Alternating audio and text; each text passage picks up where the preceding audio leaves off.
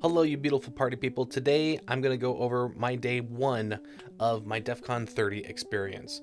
So picking right back off of where we were at last time, I'm meeting here with a bunch of my other friends who were staying in line with me, Envy, Prox, and Digital Tinker, and we're waiting for Feathers as well, and we're getting ready to go meet a couple other folks around coming out that joined our merry band. We check to see where we have to go via the map, which is actually quite a bit of a walk.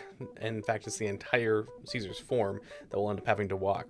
I'll end up having to find out exactly how many miles. I'll put it into the comments below the video, but it was a long walk. So blurring everybody's face so you can actually experience what it's like going to DEFCON early morning.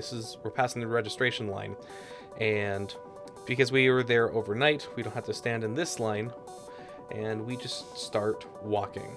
And we're trying to now go from the registration line back to the swag line. So they put that on the very far back end corner of the conference center. So that means that you can have a clear line going into registration on one side and then turn around and go the opposite direction to go get different swag. So this is sped up 500%, and we were walking at a brisk pace. It took us about 10 minutes to get back there, so then we get in line. These are the different things that they had. The cool thing is about DEFCON swag is that typically it's special for that year only. Only a certain amount of this will end up making it online. After you've made your purchases, this is the 5.5 6 minute walk back from the swag area. Again, this is spun up by 500%. Everybody's blurred, so you can see people, but you can't see folks' faces. So everybody in an orderly line, just making their way through.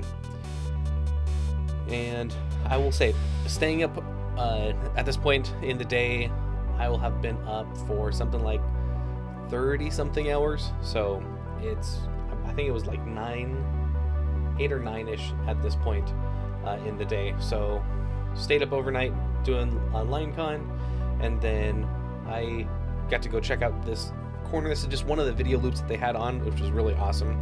And since I was part of the contest, I needed to go get my badges in another area. So after we got that taken care of, we got the contest badges in place, which is great because I helped run one of the Darknet-NG Contest. Got a few of these in hand, and then we needed to start bringing things down from our rooms into the area where all the contests were going to be, because that's not open to the public on day one, which is typically Thursday. Things would open up on a Friday, so fairly empty, fairly open. We ended up talking with Nikita, and she ended up being able to give us a larger area to work off of where all these tables are at, so folks can go through and create the Darknet paper badge, like what you see Gulo wearing around his neck. He's the one who designed it this year. Fantastic idea.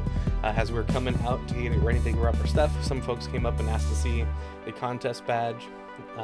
Then we got our crew here all set up, which is great. Shout out to the folks volunteering to help us out.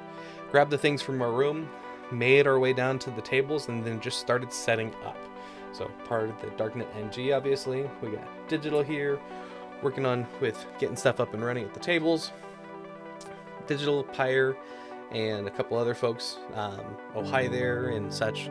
We also had the wristbands to go through and say if you wanted to be able to have people elbows, high fives, or I'm social distancing, because this is a second year coming out of COVID for DEFCON being run, so we figured, hey, let's rather be safe than sorry, make it publicly available.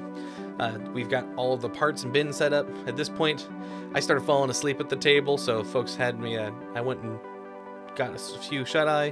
I made sure that I didn't have any COVID. Woke up about 4 or 5 hours later. It was pouring rain. I walked out of Caesar's Form and just absolutely monsoon, and then turn around and there is literally a flash flood going on down behind the lake. It was absolutely nuts. Saw some people out there like in a tube on it. Unfortunately, I missed Hex 7's awesome concert. Heard great things about it. Love his music. In fact, his music is typically what we're jamming out to. Ended up heading to a party, meeting up with Gulo and a couple other Darknet agents, and then that was pretty much calling it for day one of DEFCON. I got a few more days for showing what we were doing on days 2, 3, 4, and 5 on the return home. If you like, subscribe, and let me know what your favorite memory is going to DEF CON.